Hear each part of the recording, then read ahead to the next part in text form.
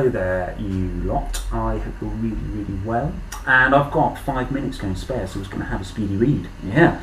So if you want to join in, very good. Because today's book is called Eleanor's Eyebrows. It's by Timothy Knapman, and David Tazzyman did the drawings. So here we go. Eleanor knew exactly what all the different bits of her face were for. Her eyes were for crossing. Her ears were for waggling. Her nose was for picking. And her tongue was for sticking out at people. Just like that. But what on earth is the point of eyebrows? Said Eleanor one day.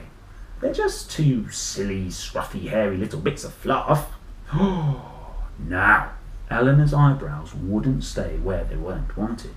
So, that night, while Eleanor slept, they slid off her face and ventured out into the big wide world to find someone who would love them for what they were. There they go, they packed their bags. It's very sad, isn't it? And that's when they saw... This is your half-hour call. You have 30 minutes. You have 30 minutes. Thank you. Thank you. And that's when they saw a notice. Are you long, thin and hairy? Want to be more than just a silly, scruffy, hairy little bit of fluff? We can make you look beautiful. Come to the butterfly house at the zoo. Ooh. So the eyebrows made straight for the zoo, and in no time they were tucked up in the butterfly house. It was full of caterpillars who were fluffy and hairy too. Look, there they are. They're having a nice cup of tea, the chinwag. He's eating a leaf, isn't he? The eyebrows didn't like the taste of leaves, and no matter how hard they worked at it, they just couldn't make cocoons. Oh, look at that, it's a right mess. They have tried, haven't they? But it doesn't look as good as that one. So the eyebrows went looking for another home. They tried being a twirling moustache for a marvellous magician. Wow!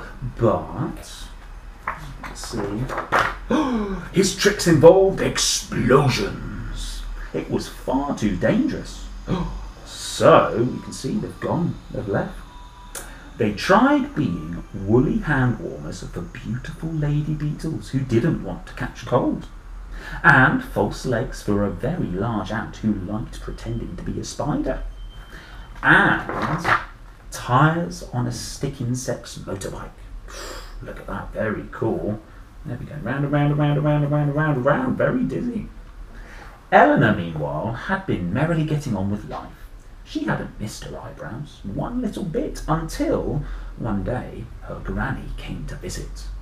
The old lady took one look at the empty space above Eleanor's eyes and screamed and ran a mile. Why, there she goes, as quick as she can.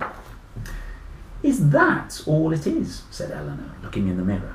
Well, I can easily draw some eyebrows on. But Eleanor wasn't very good at drawing. No matter how many times she tried, and look at this. We've got purple eyebrows. We've got, one blue eyebrow, one red curly one. She's got a pen stuck up her nose. Oh dear. Yeah. It must be very difficult. Because look at that. She's tried and tried, but she hasn't managed it, has she? So instead, she combed her hair forward, but it just got in her eyes and made her bump into things. Then she tried balancing her pet mice on her face, but they just bit her and fell off. Suddenly, wherever Eleanor went, all she noticed were eyebrows.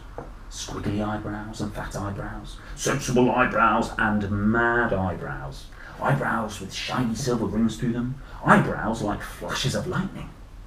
Eyebrows that met in the middle, and eyebrows that were so far apart they could almost be ear hair. She had never realised how wild and wonderful eyebrows were, and how much she missed her own. Oh dear, she's starting to miss them. I'm so miserable without my lovely eyebrows, said Eleanor. I wish I could get them back, but how?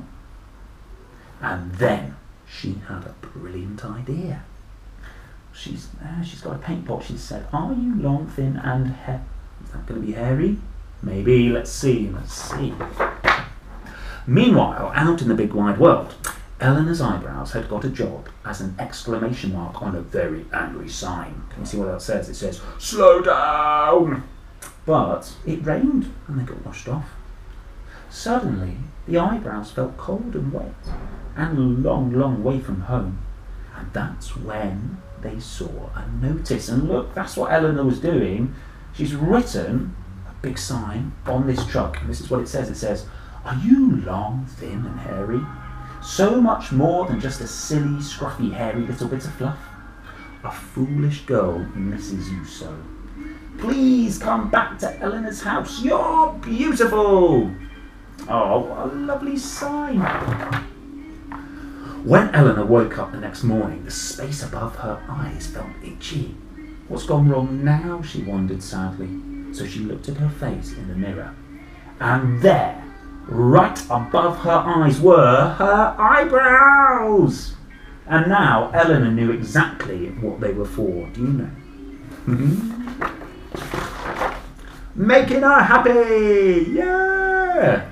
And look how happy she is. Oh, what a lovely big smile. And that's true, yeah, you do need your eyebrows. They're very useful.